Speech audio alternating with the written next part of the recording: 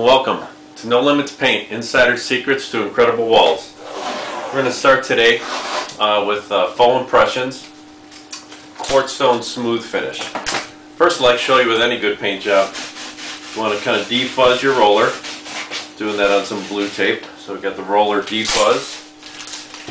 Again, we're doing Faux Impressions Quartz Stone Smooth Finish.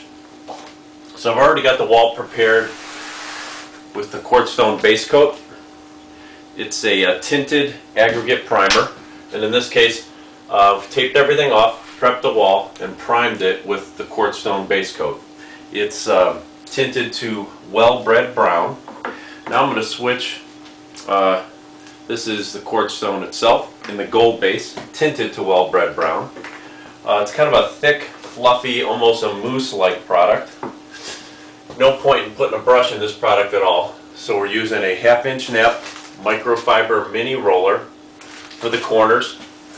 So basically I'm going to bang it up into the ceiling line, which has been taped off, into the corners also.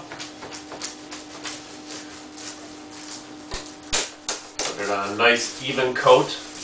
Notice that the primer is giving a suggestion of the color and the grit.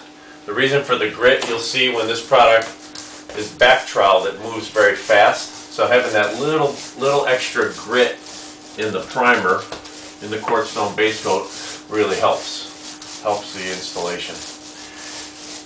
So as I get away from the corners, I'm going to switch from this microfiber mini roller to a 9" Colossus roller.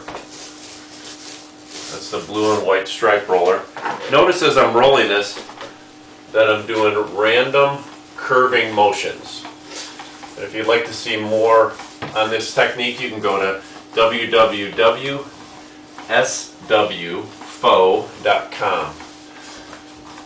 You can get about 300 square feet per gallon on the base coat and 150 to 200 square feet per gallon on the top coat.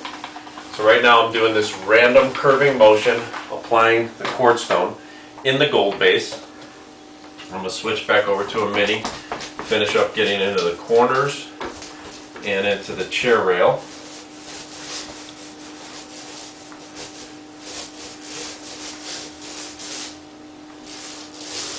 Switch back to the 9" sleeve. Now you could have somebody rolling ahead of you, just rolling straight up and down. Please do tape everything off because this product does tend to spray. See, I'm getting it all over my arm here. So make sure everything is protected. So you could have someone rolling straight up and down in front of you and then come behind them and do these random curving X's. The reason for the random curving X's, it'll help give you a nice organic pattern when you back trowel. It also gives you a nice jagged edge as you work across the wall and down the wall. You can work about 15 minutes ahead of yourself if you're working alone. If you have somebody rolling in front of you, you wouldn't want them to get further than about 15 minutes ahead of you in the room. Alright, I'm going to switch using I've marked this top now. It's got a little bend to it. This is our 10" rounded edge trowel. So basically what I'm doing here is I'm going to frost the cake. In same idea, in random curving motions. Staying within my shoulder reach and blending just these random curving directions. Looking for an imperfect smooth finish. So it's this, staying within the shoulders, and it's this type of motion. Take your rounded edge trowel.